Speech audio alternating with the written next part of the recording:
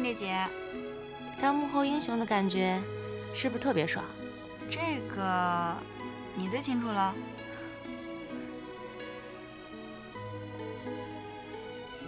怎么了？上车。我午休时间结束了，我得上去工作去了。这也是工作。去哪儿啊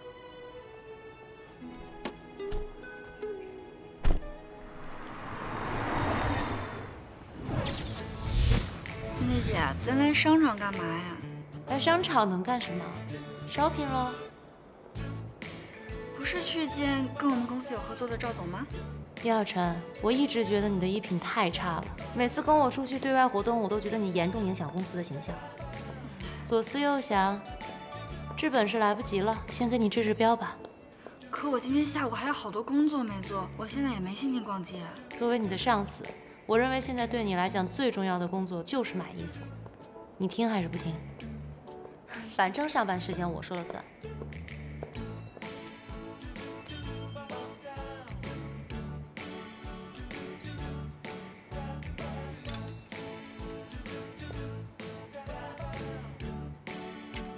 试一下。我不是。小姐这边请。算了吧。不是也可以，这个月的奖金不要了。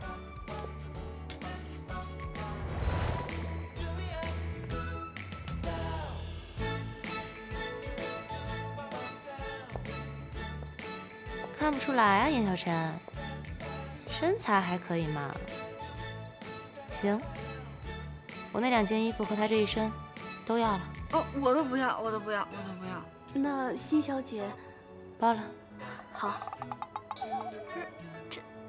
这太贵了，我不能收。收？我说要送你了吗？啊？这是从你工资里扣的。我工资已经不能再扣了。分期吧。我分期的名额也没了。晚了。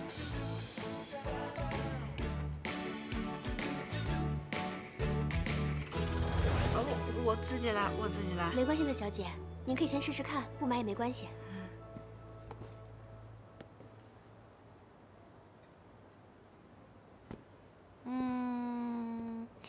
就要这双了。可是太贵了，Cindy 姐。从你下个月的工资里扣吧。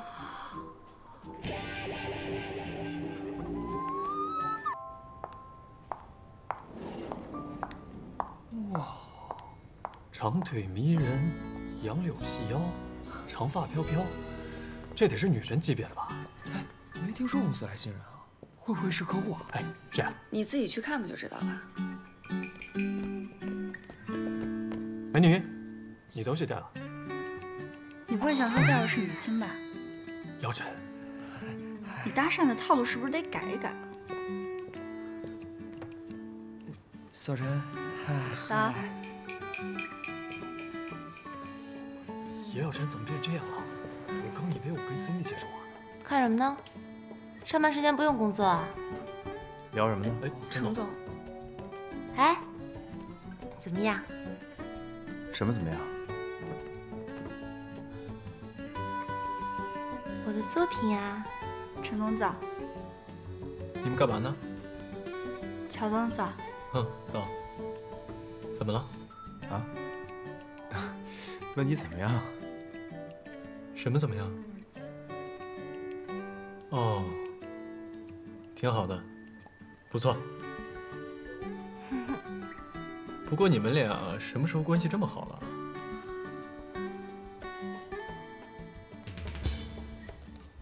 我们是上下级关系，有什么好坏之分吗？我这样对他只是因为为我们公司的形象考虑。哦，有问题吗？哎，问你呢，觉得怎么样？有没有什么问题啊？不错，不错。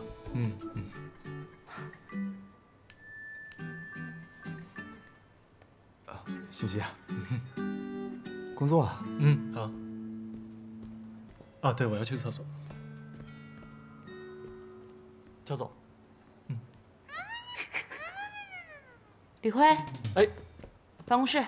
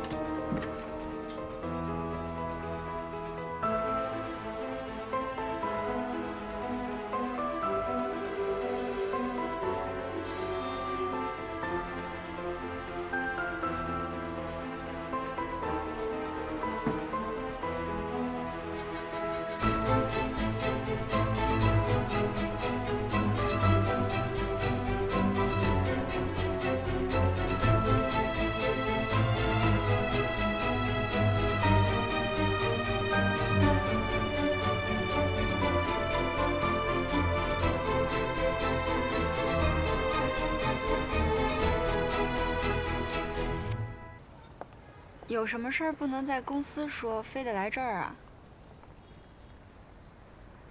没什么，就是想问你一下，最近跟沈侯怎么样了？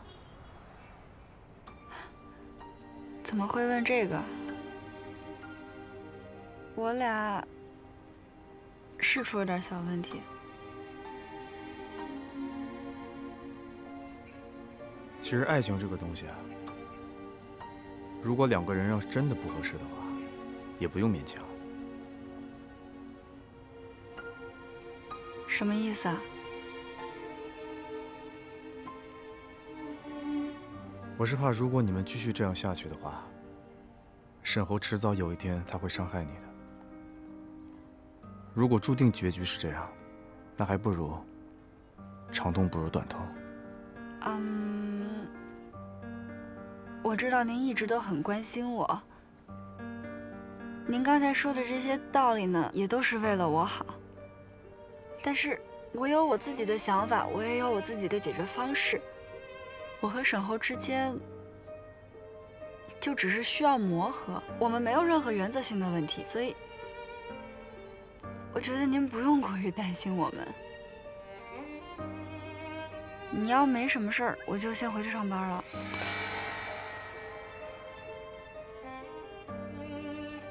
那要是有呢？有什么？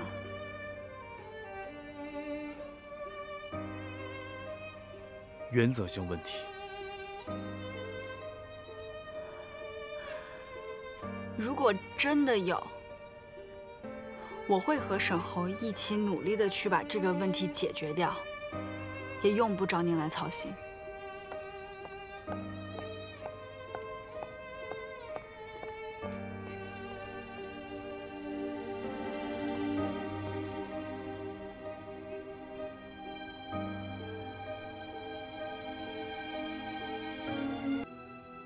行业渐受风头追捧。据统计，上半年国内电子商务企业已经完成23笔融资交易，总融资规模达到3.3亿美元。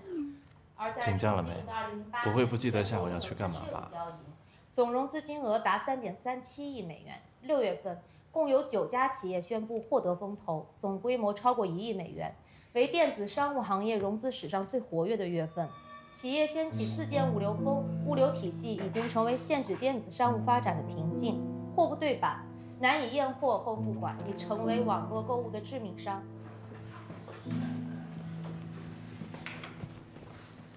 跟谁发消息呢？笑这么甜蜜啊！开会的时候就分神，小心我跟Cindy姐举报。举报别人之前，先检讨一下自己。这份报告写得一塌糊涂，到我办公室来一趟。哦。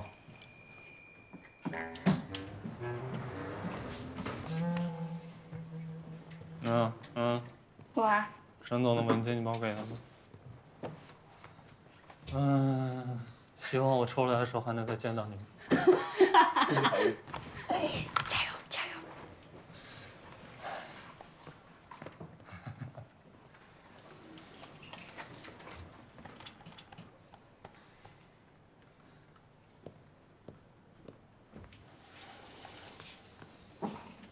老板，你的资料。好，放那吧。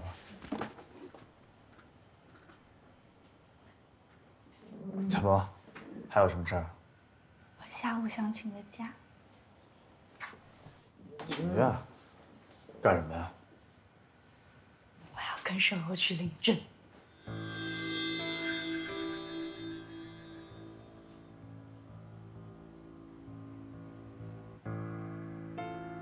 怎么了？不行吗？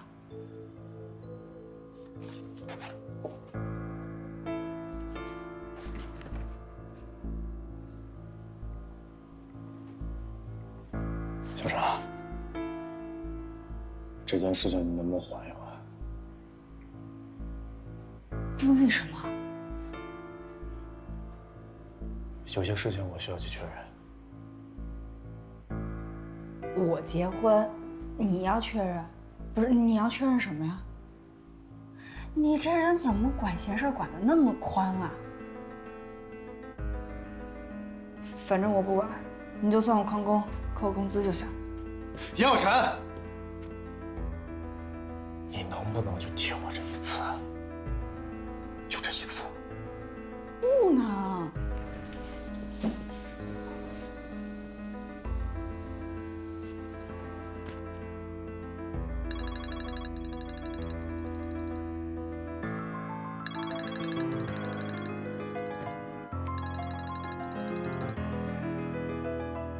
喂。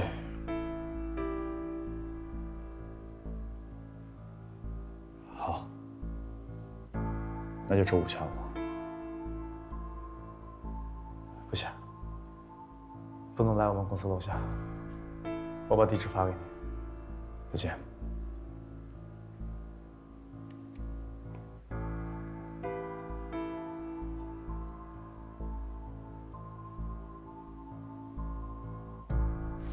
你好。我们现在该干什么呀？我也第一次来，你问我。来，排队先。你好。是不是得拿这个表啊？表在哪儿呢？新人快来，去那边分拣。表啊，不管，先那个证。啊，这我的。好的，去那边照相啊。好，谢谢。你好。你好。这是他的。哎，好的。这是我的。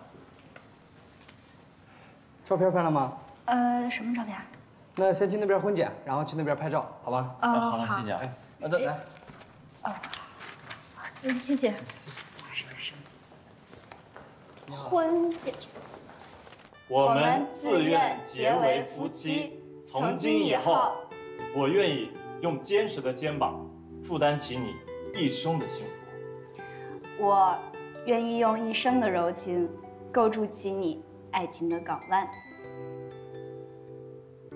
无论环境是好是坏，生活是富贵是贫贱，身体是健康是疾病，事业是成功是失败，我们都会相互支持，所有困难一起承担，所有快乐共同分享，相濡以沫，忠贞不二，不离不弃，白头偕老，直到永远。小小，今天是我们结婚的第一天。虽然这个蛋糕有点土，有点小，那你就将就一下。等我以后自己赚了大钱，我一定给你准备一个最难忘、最浪漫的婚礼。到时候把雨神、魏头，所有人都叫上。到时候我再定制一个10米高的大蛋糕。10米高得怎么切？你是让我站在你肩上往下咔的切吗？那好像也不够啊。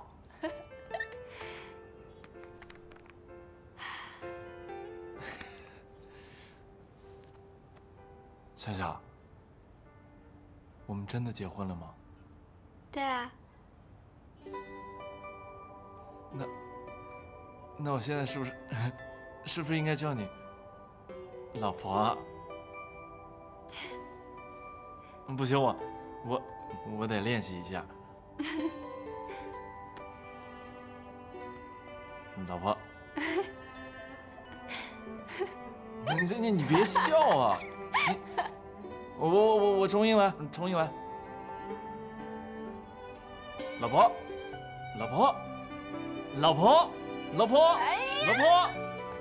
我们结婚了！我们结婚了！我现在是他的人了！我们结婚了！我们在一起了！我们结婚了！喊什么喊啊？结了婚赶紧回家，别在这儿吵！结婚了还不让喊？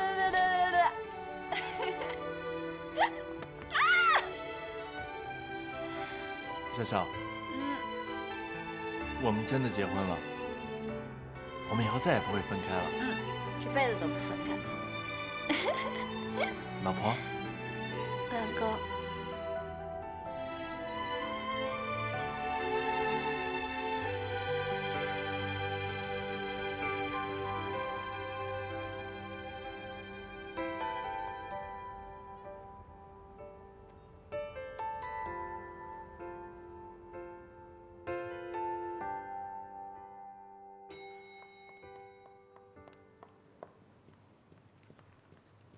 接下来我会对对不起，我迟到了，对不起。好，没关系，坐吧，下不为例啊。接下来我会对各领域的投资项目做一下综合的评估。商业用房的供求矛盾现在是比较突出的。其实，在前几年经济过热的时候，商业用房还是比较畅销的。但是随着国家宏观调控政策的实施，这几年处于下降的趋势。但是商业用房的住房面积又不断增加，就加剧了这种供求关系的矛盾。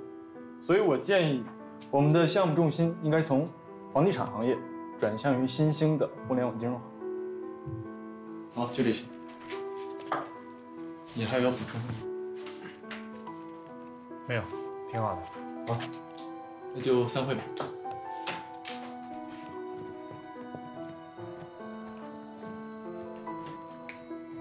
哎，等一下，迟到了，把东西收一下。哎，放着，我来收。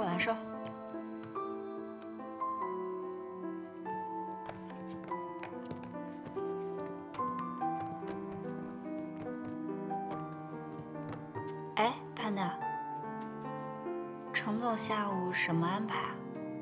程总，我看一下哈。下午2点，爱因斯坦咖啡厅，深思集团董事长。哦，谢谢。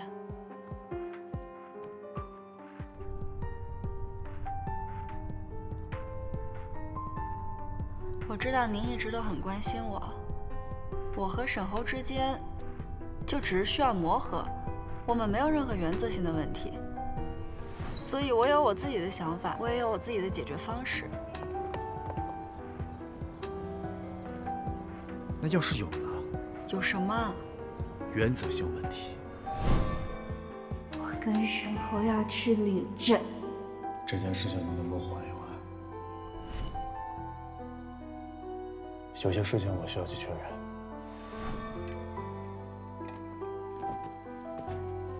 啊？问一百问。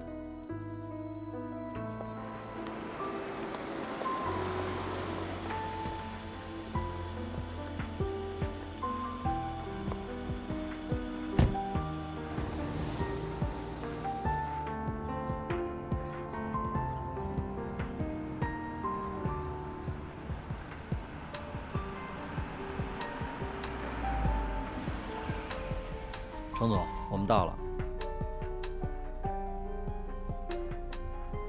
程总，哎，老李，半个小时之后来接我。好。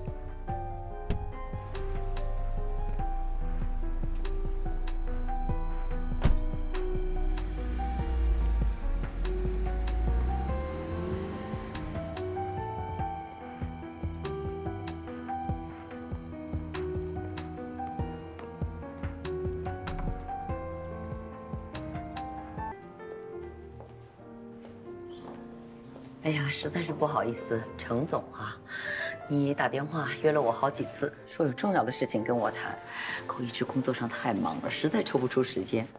本来应该请你去公司的，希望你不要介意这个环境。有什么事情说吧。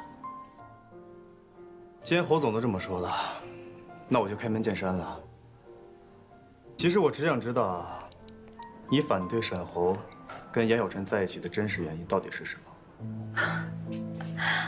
哎呀，我真的是没有想到，你约我来谈，是谈我儿子情感的问题。那也好，我也就直接回答你，他们两个在一起不合适，门不当户不对，你觉得这理由还不够充分吗？充分，很充分，但充分到步步紧逼，不惜毁掉儿子的前途，也要拆散他们，这就不太正常了吧？你说什么呢？侯总啊，您不是无知妇孺，您白手起家建立起一个商业帝国，如果不想他们两个在一起，应该会有很多种方式可以拆散他们。但是现在您的手段太激烈，也太着急了。哎呀，我说小程总啊，你的这些话呀，倒真引起我的好奇心了。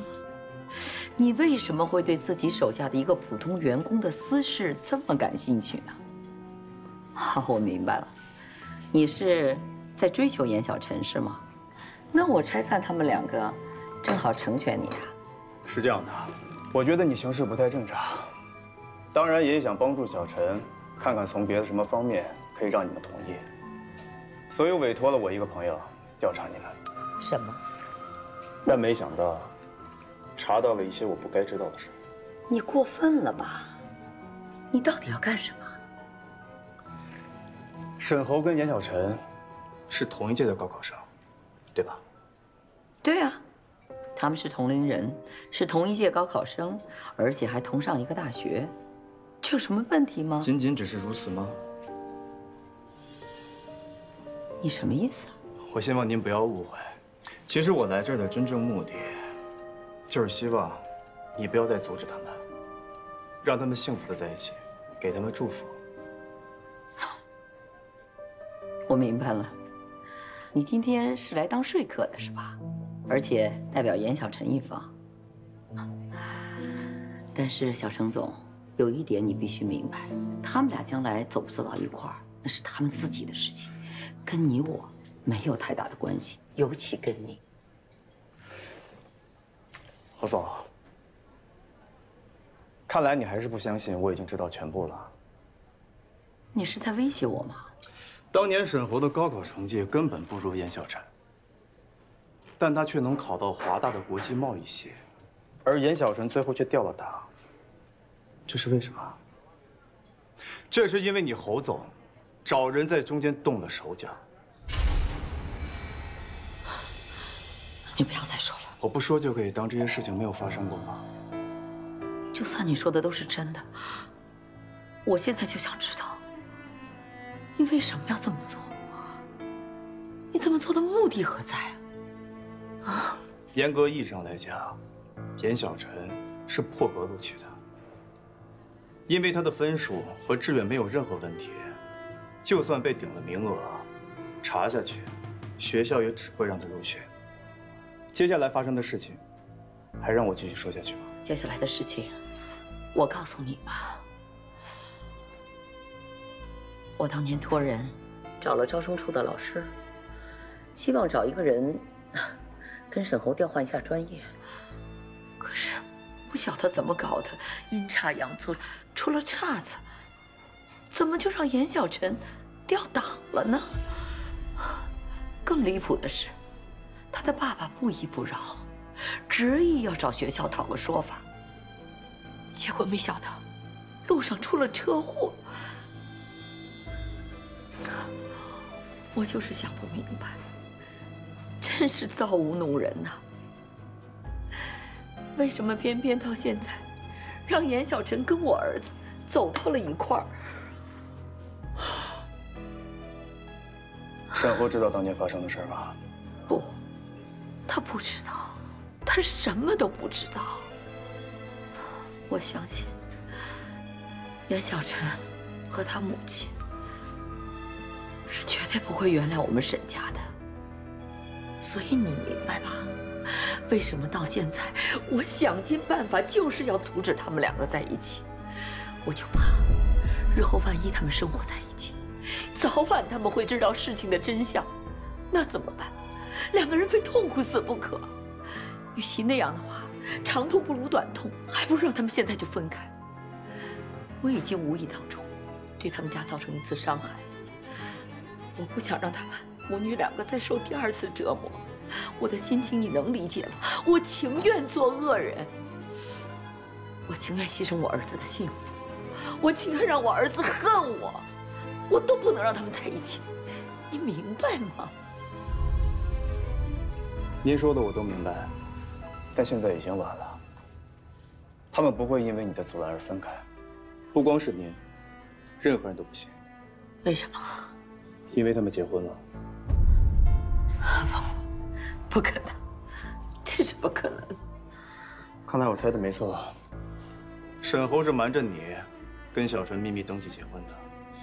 总而言之，现在不管是我对小陈，还是您对沈侯，我们能做的就是什么都不要说，也不要刻意阻拦，否则我能被你的行为逼着去查明真相，他们也一定可以。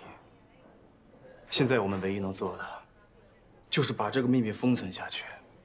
只要永远不让他们两个人知道，就不会有事。但愿如此吧。我已经都知道了。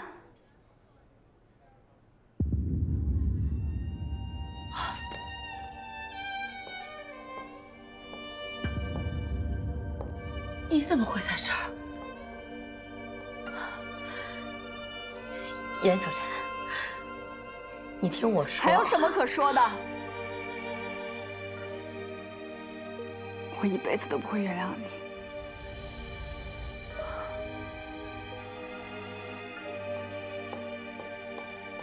杨晨。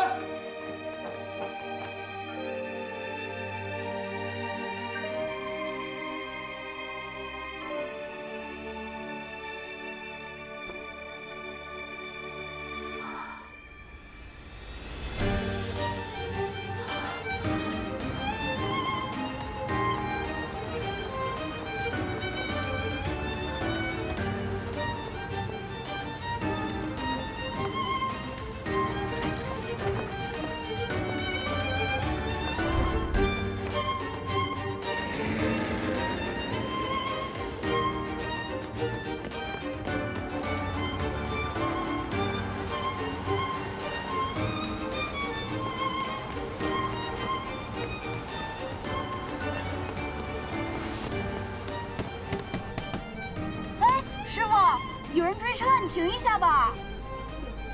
公司有规定的，中途不能停车的。对啊，师傅，你停一下吧。停一下。师傅，停一下吧。停一下吧，师傅。帮个忙，太危险了，师傅。对呀，帮忙，停一下吧。那好吧，我等一下靠边停车吧。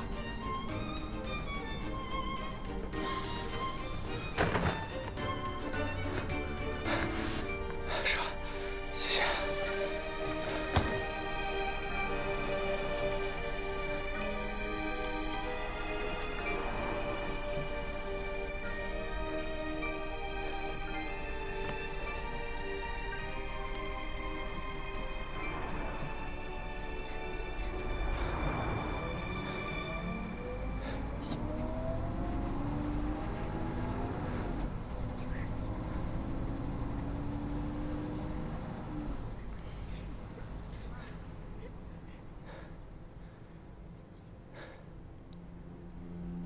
我就是希望能够找一个人，跟沈侯调换一下专业。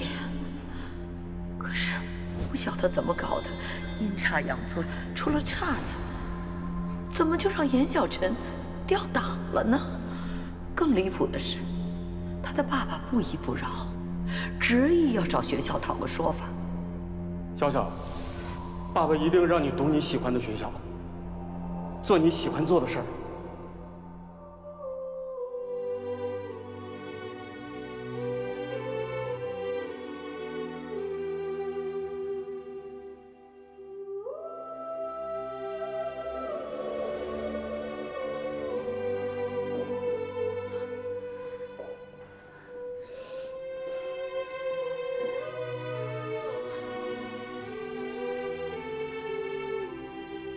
人死不能复生，节哀顺变吧。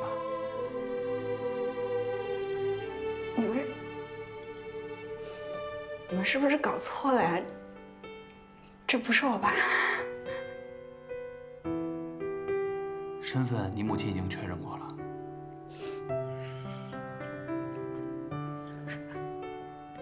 不可能，不可能！这绝对不是我爸，我爸没死。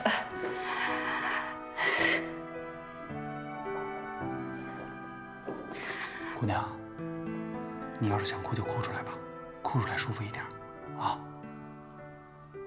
我为什么要哭呀？我哭，我就承认我爸死了吗？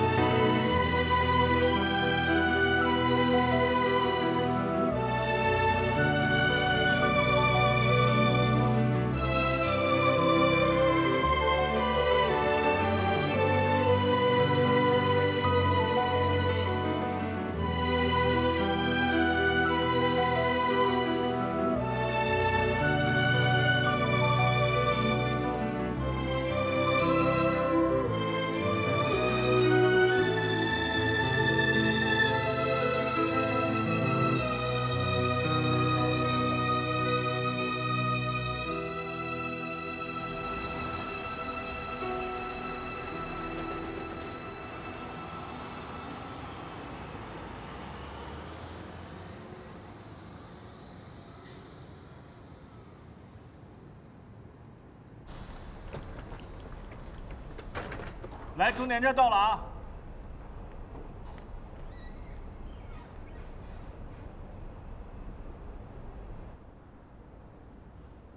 下车吗？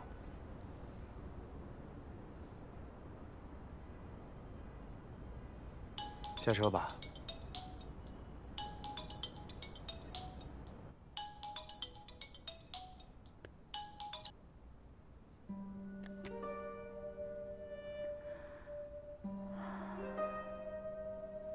下车吧。司机也需要换班休息。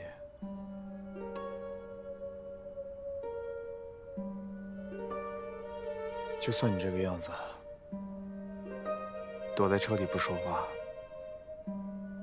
它也不会形成一道屏障，帮你来抵御外面的世界。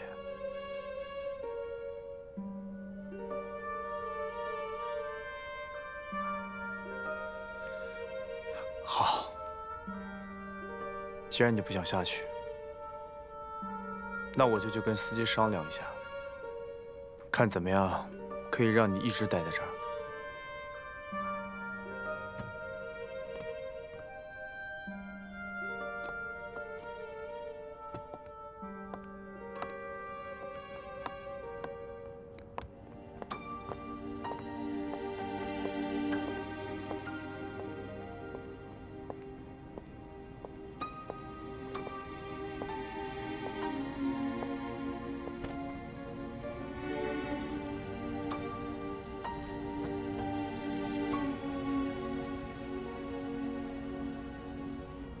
你还没吃饭，饿了吧？我带你去吃点东西。我给老李打个电话。我求你了，别管我了，你走吧。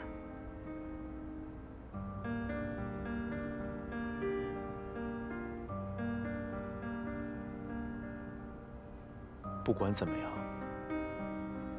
你能开口说话，我就放心多了。刚好这附近也没什么人，你要有什么想说的、想骂的，发泄出来，别憋在心里。你既然已经全都知道了，你为什么还要继续瞒着我？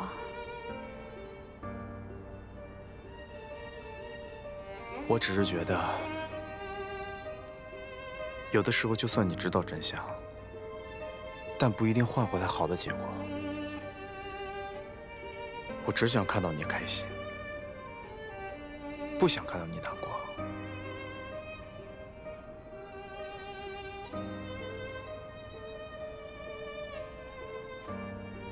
他为什么偏偏选中的是我？就是因为我们家穷，没钱没地位，所以好欺负，对不对？如果不是因为他的自私，我当年根本就不会钓到，我爸根本就不会出意外。是他间接杀害了我爸，他毁了我们一家。而我现在，这可是我在一起，我跟他结婚了，多可笑！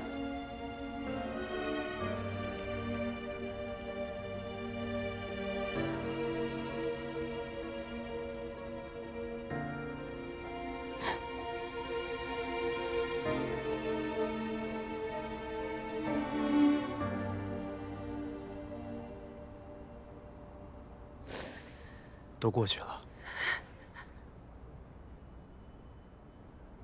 这一切都过去了。而且当年做错事的人是侯月珍，也不是沈侯。你刚才也都听到了，沈侯他跟你一样，当年只是一个孩子，他什么都不知道。所以这件事情，你最好不要告诉他，否则的话，他会跟现在的你一样，自责跟痛苦。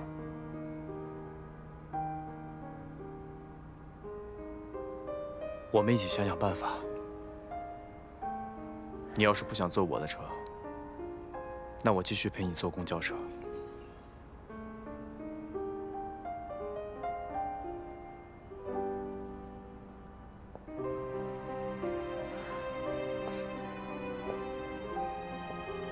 你知道我要去哪儿吗？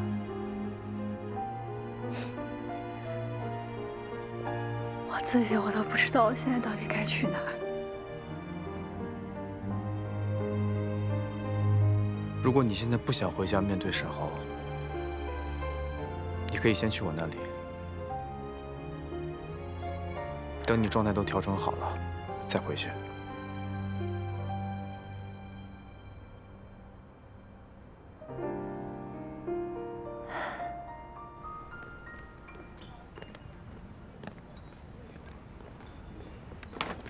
哎呦我去！还我！等会儿，你等会儿。打包这么多啊！你这典型薅工业羊毛，知道吗？占便宜没够。我告诉你，我可是给了钱了，而且哥们儿今天啊，特意做了2道我新学的菜。哎呦，我呸！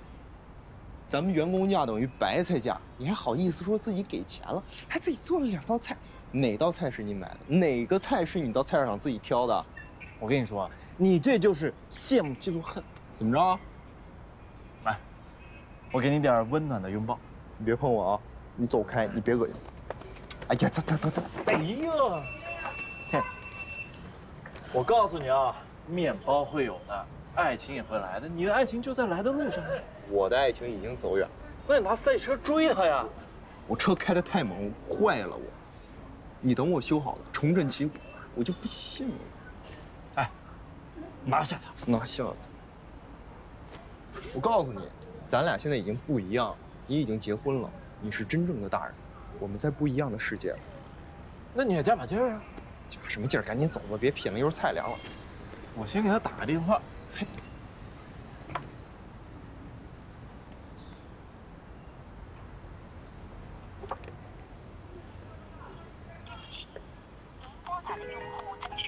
哎，不接你电话了，不理你了，是不是？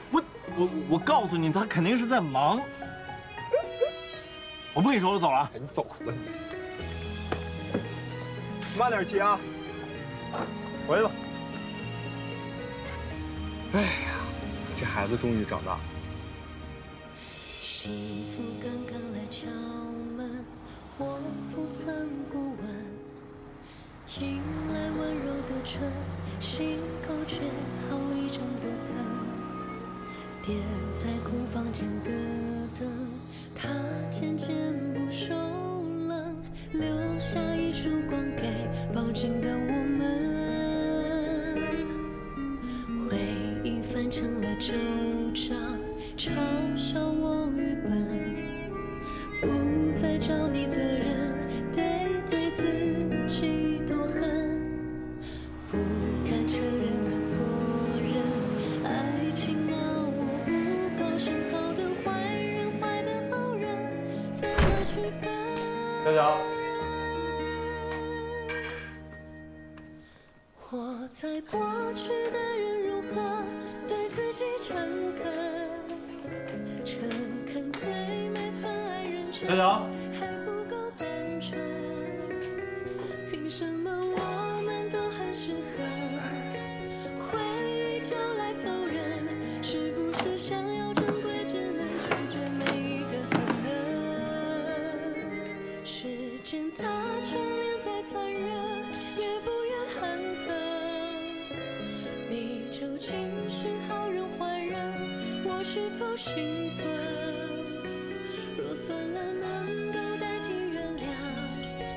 不必为我着想，请你先行离开，别让我的坚强证明我有多么很心酸。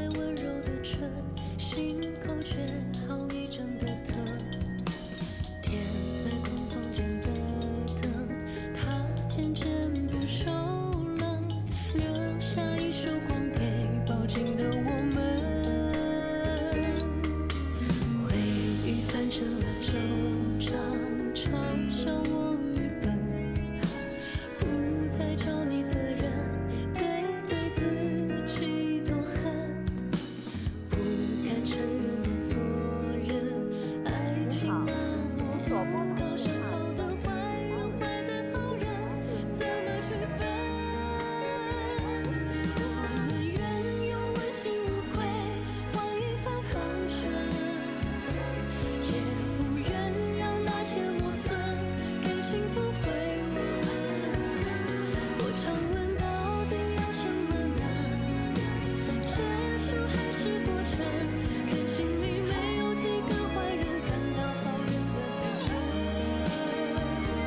回忆偷走我的青春，要你来偿还。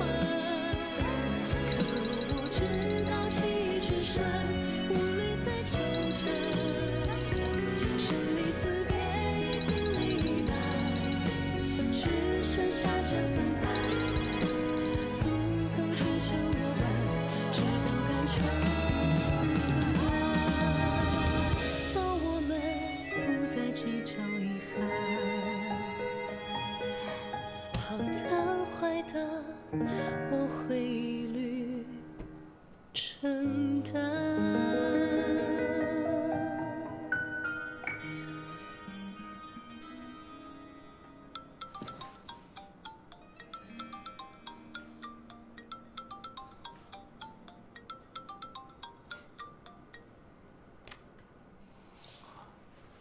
喂，沈红，你回来吧，我跟你爸爸有话想对你说。我现在在忙，没空。严小晨，他现在和你在一起吗？没有。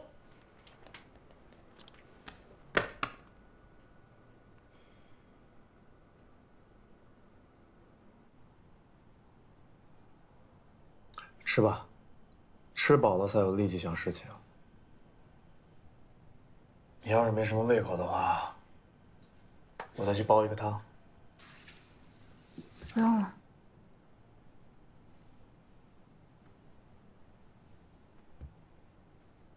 我吃。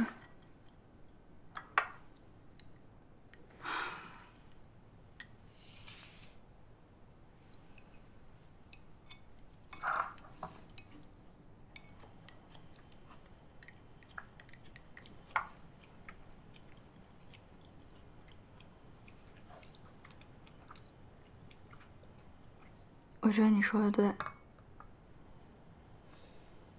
这事儿我不能让沈浩知道。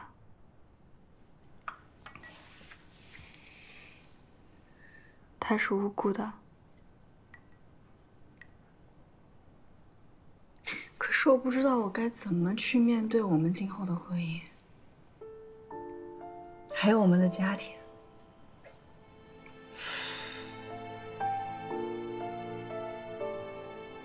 骗得了沈浩，我骗不了我自己，我也骗不了我妈。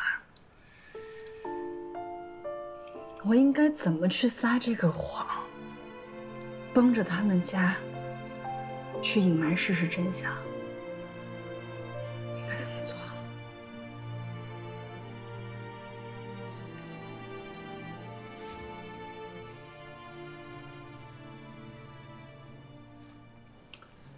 沈浩，接还是不接啊？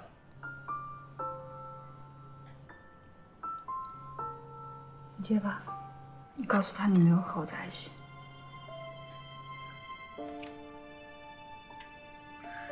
喂，小陈啊，他没有跟我在一起。好，再见。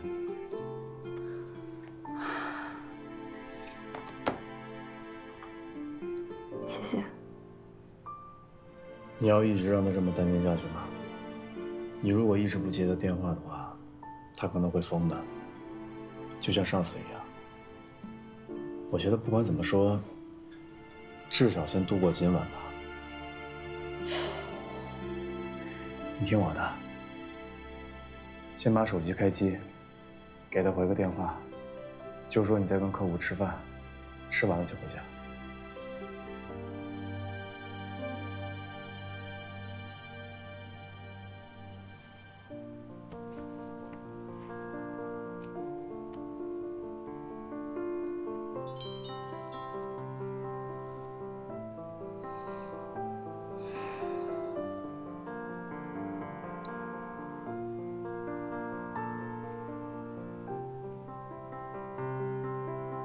打过去。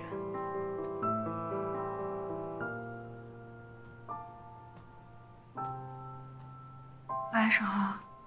小小，你在哪儿？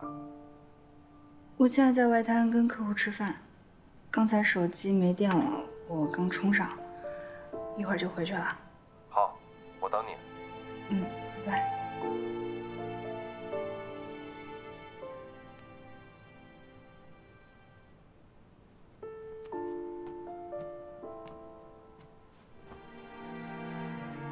快吃吧，吃完了我送你下去打车。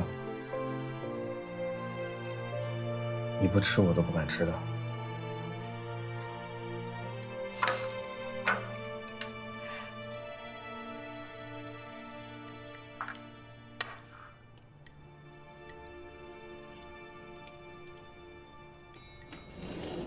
记住啊，回去以后跟沈浩什么都别说，千万别让他知道。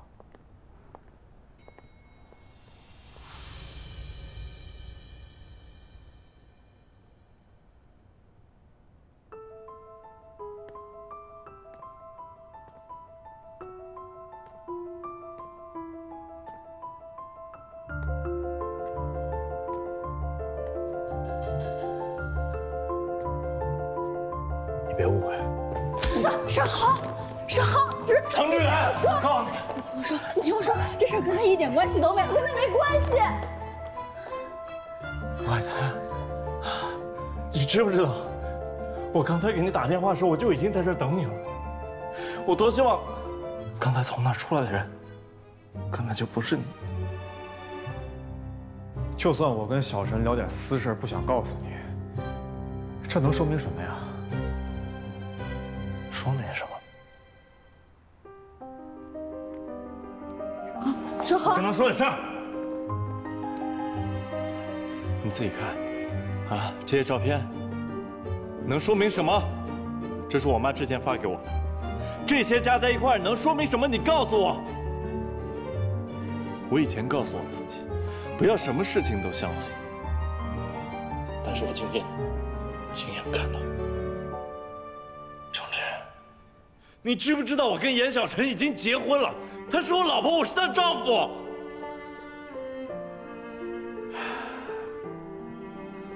这几张照片我可以解释。解释？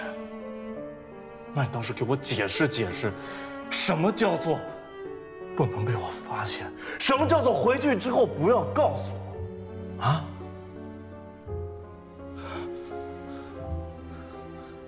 我知道小陈是你的老婆，但好像不是所有的事情都必须要告诉你吧？人都需要隐私的，有些事情知道了对大家都没好处。程志，你不要总是摆出一副比我更加了解小小的样子，你这种样子特别恶心，你知道吗？啊！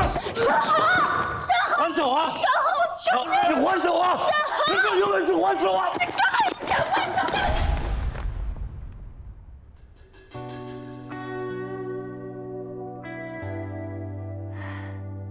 对不起。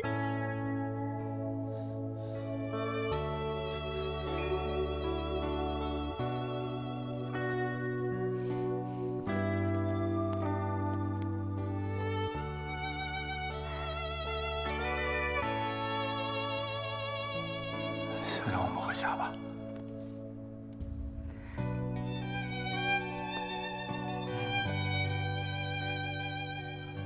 有什么事儿回家说好不好？我不回去。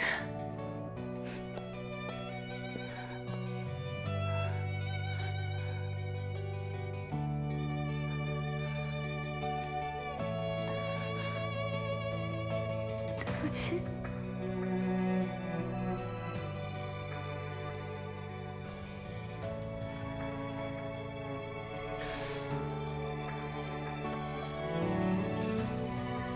这是你家钥匙，想你不回去，我现在还给你。你那个家，我不会再回了。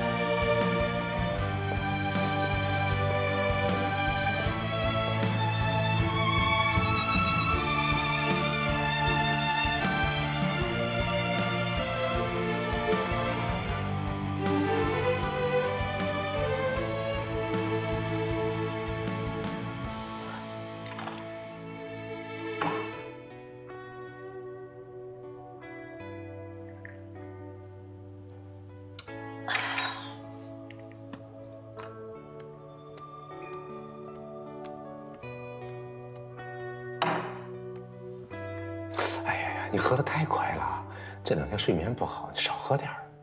你看你，一会儿说茶养生，一会儿也不让我喝。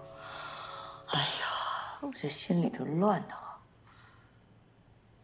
你说那个严小晨，会不会把事情的真相都告诉沈后呢？说句心里话吧，我真的不是对他有成见。哼，在公司看到他第1眼的时候，我还蛮喜欢这个女孩子的。可是当我看到她的简历，越看我越害怕，我越来越觉得她就是沈后顶替名额的那个女孩。我心里难过啊，可是没有办法。我就怕万一他们2个走到一起，将来有一天发现了这一切，那2个人更痛苦啊，对吧？沈侯，儿子，你跟那个严小晨……妈，我不想再听到这个名字。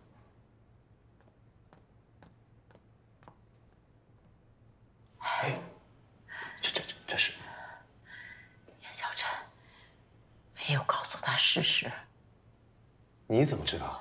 你看他对咱们那个态度啊，他一点都不记恨我们。那他为什么不告诉沈侯呢？严小晨可能跟我们的心情一样，不愿意让他受到伤害，想保护他吧。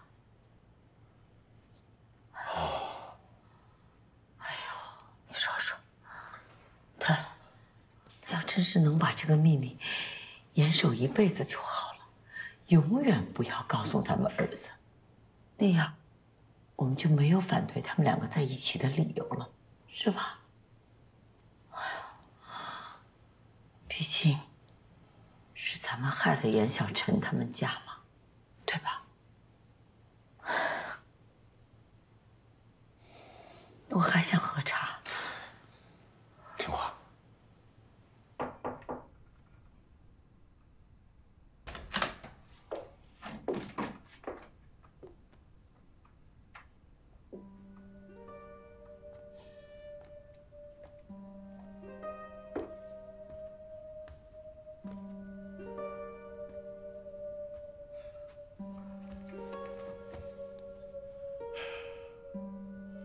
和女朋友吵架了？如果是因为你妈妈给你发的那几张照片，我们可以做出一些解释。其实我们误会小陈了，那些照片拍摄的时候，角度是有一点问题的。我和你妈妈也是刚刚才知道的。这不重要。是，这不重要。所以我和你妈妈觉得，这个女孩也没有什么不好的。如果呀，她能够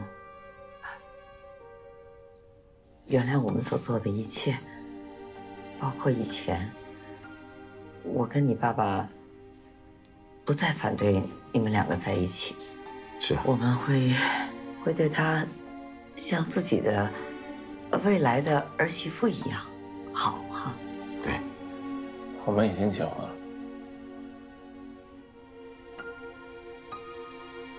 哦，你结婚了？我趁你们不注意，偷偷拿走了户口本，和他结婚了。啊，那不是挺好的吗？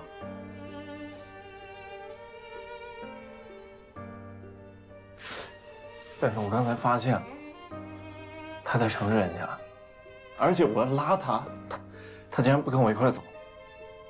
那你有问他为什么吗？没有。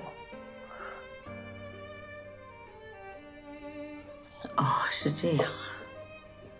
既然你们都结婚了，那就是小两口了呀。小两口有什么事情说开了不就行了吗？爸爸，你们能不能先出去？我想一个人静一静。孩子，妈跟你说，我和你妈妈先出去啊，让她自己待会儿。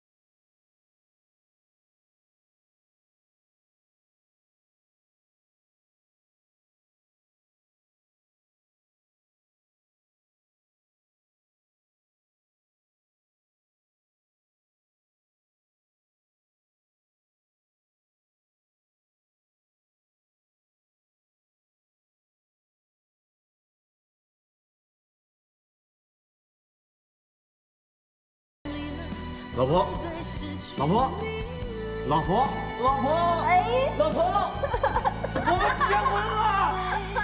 我们结婚了，现在是他的人了。我们结婚了！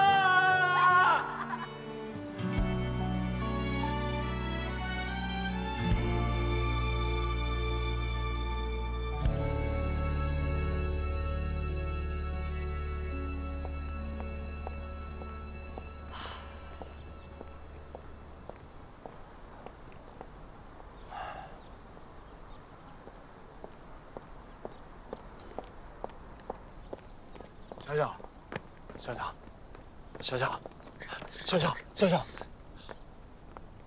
昨天是我情绪太激动了，我状态不好。我知道，我昨天一定是误会你了。咱们说清楚好不好？其实我昨天晚上就过来了，我想见你，可是你电话关机，我想上楼找你，可是我怕打扰到你，所以我就只能待在这儿。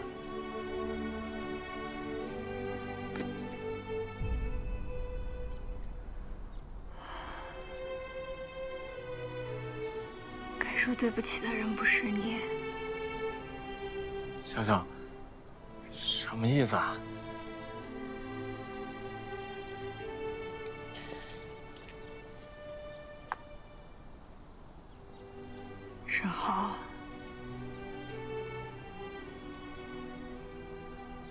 你妈的反对是对的。从一开始，我俩在一起就是个错误，我俩根本就不合适。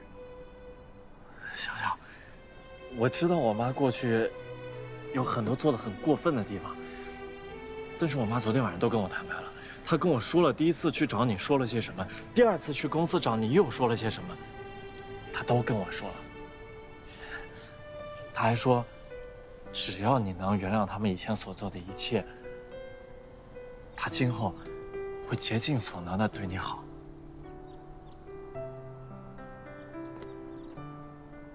小小，我爸妈不再反对我们了。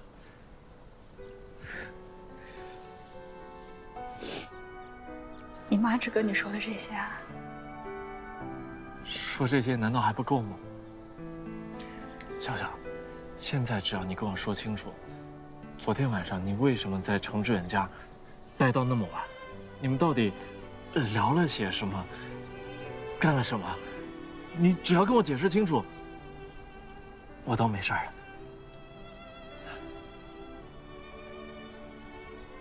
我们离婚吧。你说什么？我们离婚吧。不是，为什么呀？你总得给我个理由吧？我到底哪儿做的不好？你跟我说，我改还不行吗？理由就是，你昨天晚上没有误会我，从头到尾对不起你的人是我，我也没必要再给你解释什么，请你以后别来找我了。小小，放开我。